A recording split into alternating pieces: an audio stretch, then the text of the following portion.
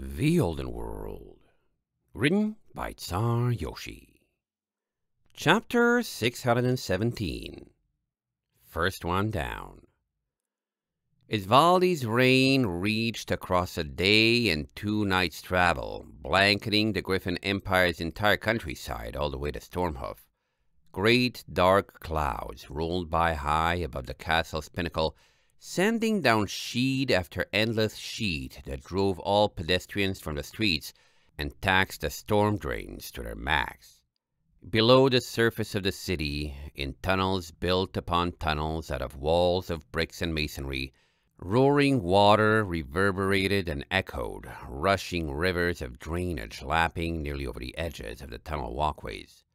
Near one exit, one valet had climbed through long ago, a pair of 4 boots lay carefully concealed, having protected delicate hooves from the storm runoff, and now smelling faintly of perfume.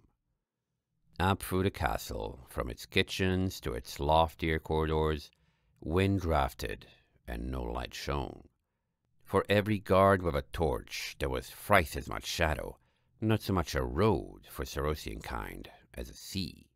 The blackness stretched on broken-up walls, through hallways and across a bridge to a lonely tower study where a few guards stood better watch, but still not too close of a watch. Tonight, their master had ordered them not to hear. Garibaldi. A black coat and red mane stretched across the luxurious bed of Stormhoof's only prince, nestled against his body. Feathered wings intertwined with leather, the silhouette of a paw rubbed the curved side in the darkness, and a low, contented purr masked the rain as 2 ponies shifted against each other. Heh. Garibaldi Stormhoof lay on his back, staring at the canopy of his 4-poster bed and caressing the mare in his embrace. "Look at me now, gazelle. Can you see me now? Loved, powerful. My talents and the time spent honing them is worth 1,000 times your freewheeling ways. Love. Hehe." His toothy grin shone even in the darkness, and he leaned forward to kiss the forehead atop his chest. "Ooh, very powerful," his mare murmured, wiggling her way up his chest and nuzzle at his chin. "And handsomer than they give you credit for. They're all blind to be unable to see it, but you're better than them all. You'll show them." Garibaldi let her lips brush against his cheek and flicked his tail in glee. "Gazelle thinks he's better than you, but what does he have? A prize like me? Oh, I can't wait to see you rub me in his face. And your father's, too. He doesn't love you, you know. He thinks you amount to nothing. That's what they all say behind your back. I've snuck around." "Hardly takes sneaking to hear that." Garibaldi's tail turned to lashing, and he grasped her a little tighter. "I could ask them to their faces, and the silence will say what they think of me. What am I, a plebeian who gets their entertainment from fighting pirates? Father doesn't understand my dedication. His idea of real-world experience isn't how I'll become the future leader of Stormhoof. But you—" "Nobody understands, darling," the mare corrected. "Except you. You understand how wrong he'll be proven one day. You'll be the one to show him, my love." "The only creature I would dare call the same," Garibaldi purred. "But you came to me with a grudge against Stormhoof. You came with a desire to help your kind. Have you studied poetry, my dear Felicity? The very agents who will someday show them I am not someone to be stepped on or brushed aside, brought together by that same grudge, is the height of poetry. You will make a wonderful queen at my side." Felicity smiled a fanged smile, laying atop Garibaldi and rubbing his tender ears. "Oh, your ego is showing, my lord. I love it so much when you do that." Garibaldi wrapped his wings over top of her. "Only for you, my love. Everyone else can behold the wimp and nerd they feel comfortable imagining me as. But one day they will see." "Oh?" Felicity nuzzled his cheek. "And how long do you think that will take, I'd love to see the looks on their faces when they see you show them your worth. In due time, Garibaldi purred. Once I get tired of being appreciated right under everyone's noses. But it will happen. Felicity's grin widened, and she pushed his wings apart, sitting up slightly to look him in the eye. I could tell you something they're keeping from you if you wanted to hurry things along. A secret your father doesn't think you're worthy of? Garibaldi's eyes shone greedily, and Felicity leaned forward, planting the barest kiss on his nose. Cerosians always breed true. Wait, what? Garibaldi's demeanor collapsed into uncertainty as his mind hurried to catch up. And then his eyes sharpened again. Explain this to me. Felicity stroked his chin with a wingtip. How do you think a select few houses manage to keep their lines intact for centuries at a time? You know the size of the Empire's Sphinx population? You good at math? You can calculate how long it would take for every one of them to die off from defects related to inbreeding. It's a well-kept secret, but it does exist. A secret the houses who know would do anything to quash, to keep from the others, Garibaldi hissed, following along. And Gashiva's heresy makes it impossible for the common folk to discover before being executed before anything could come of it? But then, his eyes widened. Stormhoof knows. My father knows. And he didn't tell me. Well, of course he does, darling. Felicity flipped some mane out of her eyes, scowling slightly. Who do you think I plundered that from in the first place, It sounds to me like he doesn't even think highly of you enough to want you going down in history as someone who continued his line. Very rude, if you ask me. Garibaldi's eyes narrowed to slits. I will show him. We will, Felicity corrected with a giggle, sitting up straighter and sliding a little closer atop him, taking one of his wings in her grasp and brushing a feather across her belly. And sooner than you think. You? Garibaldi's grin returned, and he started chuckling, gradually increasing in intensity. Are you sure? We've only been for a few... Felicity brushed his own bangs away, her smile happy and warm. I wouldn't have gotten your hopes up if I wasn't sure, love. I've been feeling slightly woozy for several days now, and when I got it checked from a trustworthy source... She touched his cheek. How quickly these things happen. Garibaldi reached out to touch her again, transitioning to a full-on laugh, and instantly froze, another voice stopping him in his tracks. Well, that was disgustingly sentimental, High Prince Gazelle remarked, stepping out from behind a curtain with larceny at his side. You're too good at this, Felicity, dear. Great work. Gazelle, Felicity cooed, instantly abandoning Garibaldi and leaving his bed to run up and nuzzle the newcomer's face. Ah-ha-ha! Gazelle grinned stupidly as Larceny slipped away, putting a wing over Felicity. Surprise, Baldy! It's me. You were saying about your relationship? Garibaldi rocked forward in his bed, stunned. What? You... How long have you... His eyes snapped into focus. Felicity! What are you doing? Get back here! Felicity turned up her nose.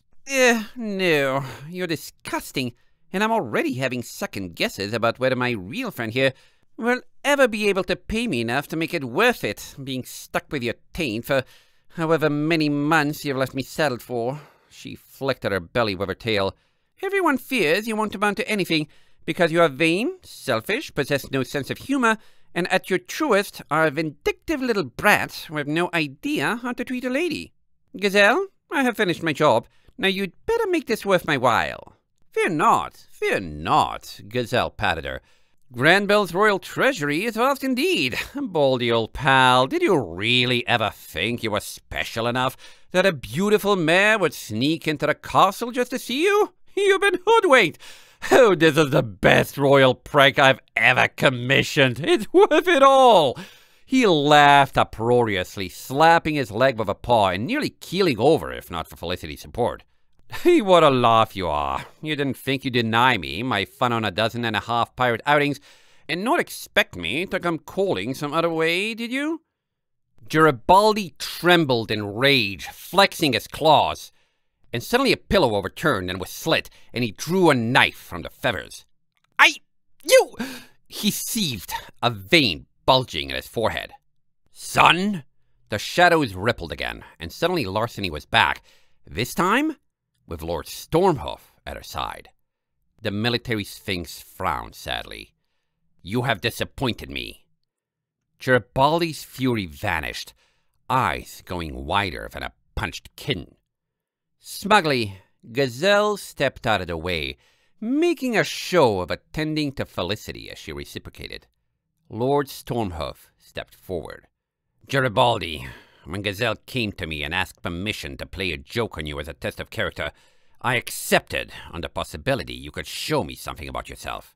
He wanted to make a wager. All I wanted was to see my son rise above the wiles of a single temptress, to prove he wouldn't be effortless to manipulate as a head of state. It seems any wager I would have made, I lost. I am deeply disappointed. You were... Garibaldi trembled. No! How dare you! He snapped straighter, shaking. What kind of leader are you, inviting some unknown floozy into... Miss Felicity is no unknown floozy, Lord Stormhoof interrupted. She's a security contractor. Did you, in your infinite self-absorption, ever consider that if a lover of yours could sneak into the castle without trouble, any number of assassins could do so as well? Felicity runs a network through Stormhoof's underground to detect and intercept threats like this. Where our Cerosian population's loyalty cannot be bought with love, coin suffices instead.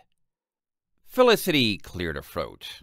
About that, swindling Gondola's Jaya has gotten a lot less productive lately. I think he's low on cash.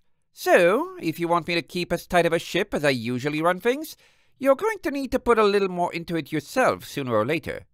Regardless, the point still stands. Lord Stormhoof bowed his head. Not only did you fail to prove yourself resistant to even the easiest of manipulations, you have been rejected while attempting to date above your station. Garibaldi shook harder, despair starting to gather in his eyes. No, this has to be a bad dream. No! Oh, yes, darling, Felicity replied, seeing her chance and taking it. She walked forward, eyes flashing. There's only one kind of release you'll find from this dream. Her cutie mark started glowing. For a moment, the air in the room seemed to still, the instrument strings drawn along the heart on Felicity's flank vibrating within her fur. She showed her teeth. You heard what your father has to say, what your rival has to say, your so-called lover? To whom will you turn now, Garibaldi? Yourself? You've failed so hard already, you might as well not even try. Garibaldi's eyes glassed over. He trembled one more time, scanning the room. And then there was a flash of steel, and he was done. Well, Felicity sighed, letting her mark grow dim. That bet is ruined. We'll let the coroners clean it up when they find him in the morning. I really hate it when you do that, you know, Larceny muttered, then looked at Stormhoof. Ready to go? Lord Stormhoof stared at the bed for several long seconds. My poor, foolish son, he shook his head. I'm sorry I had to love my province more. Gazelle, however long I last, I trust you'll take care of it when my line is gone. He submitted, and Larceny took him away. Gazelle stared too, waiting for Stormhoof to leave. But instead of breathing reverently, he giggled. And that takes care of that. An obvious suicide, not an assassination. And you left the bed messy enough, you'll even be able to guess a cause. Ha ha! Ha ha! Wonderful work you do. He winked at Felicity. Thanks for being accommodating, by the way. Some things came up and I had to shift my timetables a little. You're a real champ. Felicity nodded slowly, watching the staircase down, and brushed her belly again with her tail.